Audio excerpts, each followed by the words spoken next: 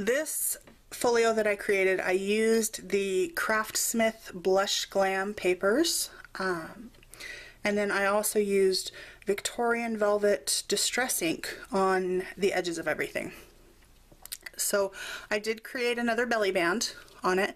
This is a Prima flower that I just added to it, and then I'd cut this strip out from the paper and just layered it over the top of other paper for the belly band. I did use Velcro on this particular belly band because I had raised up this little double fishtail here. I didn't want it to be a slider because I was afraid that somebody would slide it and just keep going and pull that off, so I did the Velcro.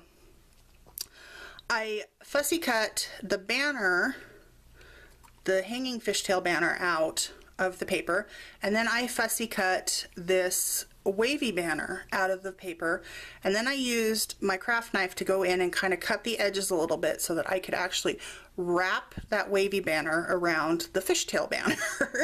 So that's how I got the front on it. And I love this paper. I love the gold foil in it. It's really pretty.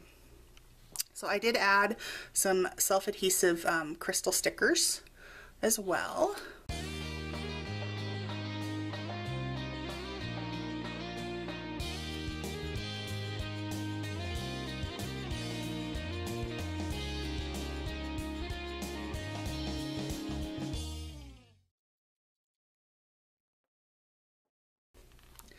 So then you open it up, and on this one, instead of doing the flap that opens on the front cover, I did do a pocket.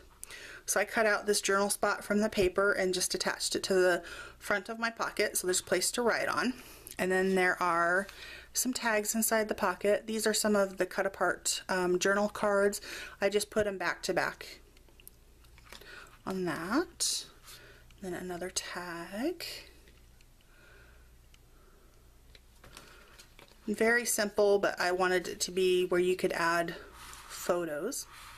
And then the waterfall. So another banner that I fussy cut out of the paper, and then a double fishtail banner across that.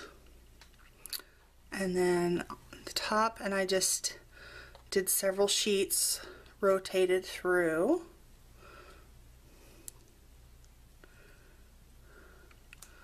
I love that foil. It's so pretty.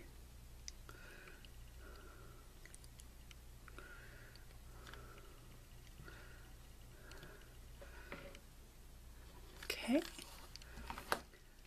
so that is this folio with it. I think it turned out gorgeous. I love the colors. I'm really liking gold, foil gold with a pale pink right now. I think it's really pretty together.